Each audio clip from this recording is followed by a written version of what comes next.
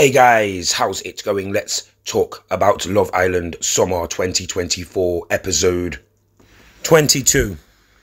Firstly, and as always, this video in no way has been designed to deceive anyone. There is no actual footage in this video. This video is audio only, and due to copyright issues, this video has been created to still photos only. This video is for update and highlight purposes from this year's Love Island All-Stars. If you wish to watch this, you should subscribe to the ITV Player, ITV Plus, etc.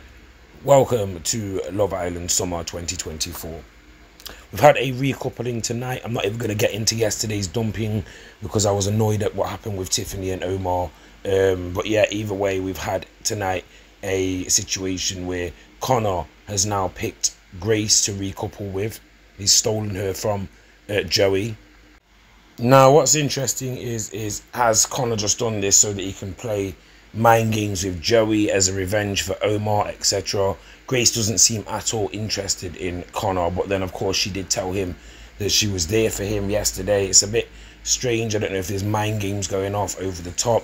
Tiffany, of course, decided that she wasn't interested in Ronnie and she was gone within 24 hours. Omar had an argument with Joey. He was gone within 24 hours. We do have Sean and Matilda now officially together. Ayo and Mimi are trying to get back on track.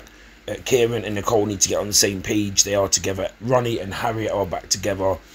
And Jess is coupled up now with Joey in a friendship thing. But yeah, it just seems like there's just more drama, more situations, more stuff going off. I don't really know what to say. I'm not even entertained by a lot of this season, to be fair, guys. I don't know if it's because the Euros is going off at the same time. But at this point, it's very, very like drama-fied and just a bit muggy, to be fair. Stay tuned for more.